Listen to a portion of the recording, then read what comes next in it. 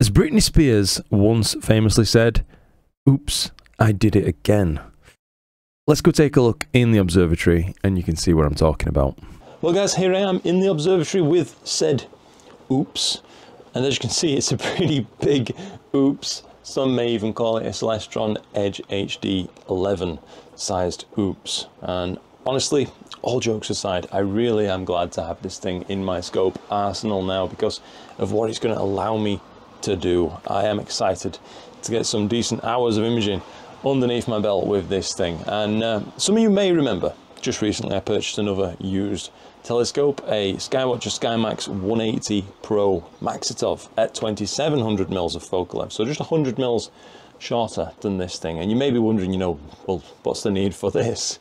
And quite simply, it's because I can use this with a much larger camera for those deep space objects that I like to usually image most of the year. You know, when the planets aren't up, I still want to do long focal length work, and this is going to fit into that perfectly. So right now I've got this hooked up and actually tested with full frame camera, which is going to allow me to have, this is all relatively speaking, a wide field of view at its focal length of 2800 millimeters. Pretty monstrous actually focal length for this thing. I know that the 14s are even longer, but I don't really think I could fit a 14 in here even if I could afford one. So this ended up absolutely perfect for me. Now I'm still of course going to be using the SkyMax on the planets and the moon and things like that as soon as the opportunity is available, but all the rest of the time I think when I'm wanting to do normal long focal length imaging, this is going to be a pretty great companion for that. And I'm hoping to do a lot more on the live streams and things like that and share interesting small targets with you guys.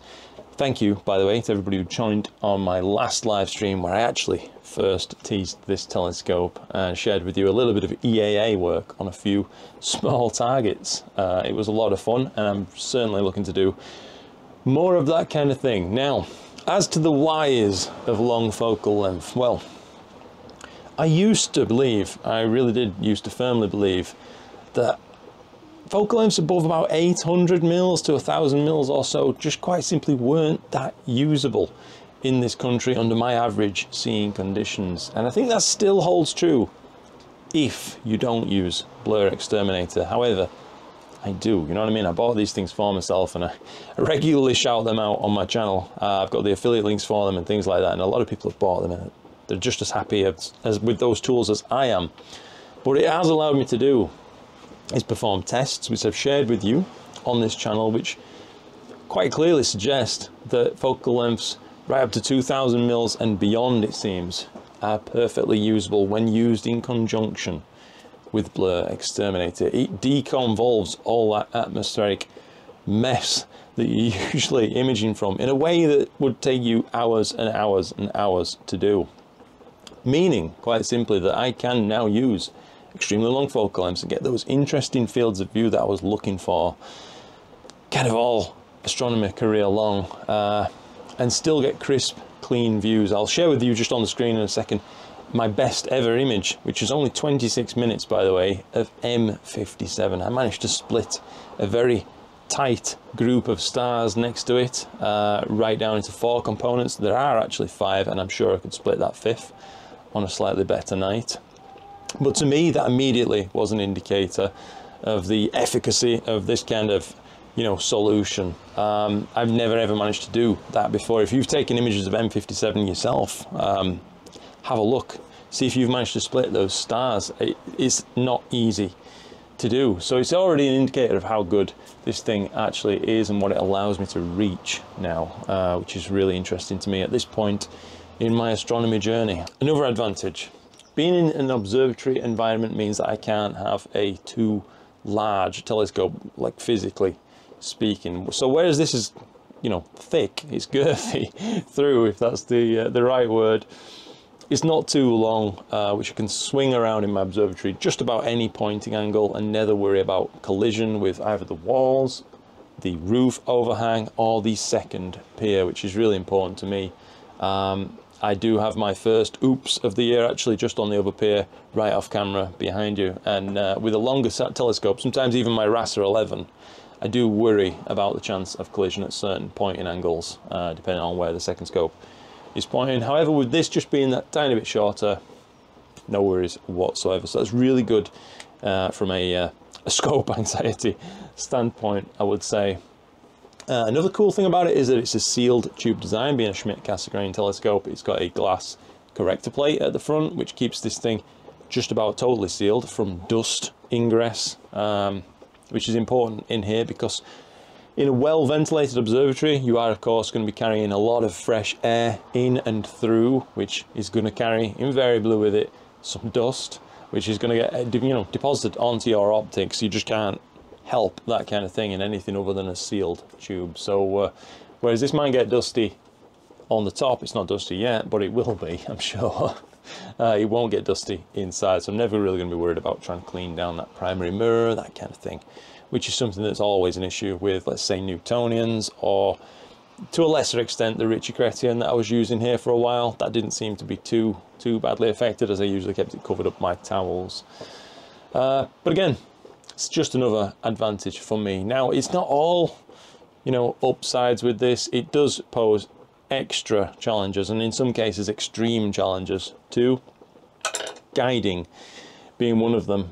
So at 2800 millimeters of focal length, guiding becomes incredibly difficult, really. So I've had to switch over now to an off-axis guider for this thing in order to actually manage to get anything like 5-minute subs perfectly done. Not that I'm normally using those right now, it's actually a little bit shorter after recent experiments, but I can do those longer subs now. I've got off-axis guidance set up. I did try with a discrete guide scope, the one that had previously been guiding the RC10 truss tube, and it just couldn't manage that extra 800 mils of focal length. One other kind of negative point about this, I bought the reducer along with it, just actually hidden around here.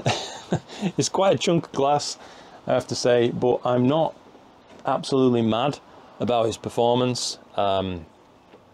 Indeed, when I first tried the reducer, the stars off to one side of the full frame were pretty terrible. It was probably all right over an APS-C, but on full frame, the stars along the left-hand side, just for example, were all majorly elongated, and it made me think that something was wrong. So I ended up getting out my digital calipers. I undid the front of the telescope, had a good look at the actual corrector plate glass itself in relation to that secondary mirror housing, and I determined that the housing was centered on the corrector plate, but the corrector plate itself was majorly decentered on the telescope. Now, some folks would suggest, and they are quite right, that mechanical centering and optical centering are not the same thing, and they aren't. But in my case, someone had taken this telescope apart at some point or another in order to flock the inside of the tube. So I just assumed that they would have done you know, an accurate job of putting it back in, but I don't think that they did,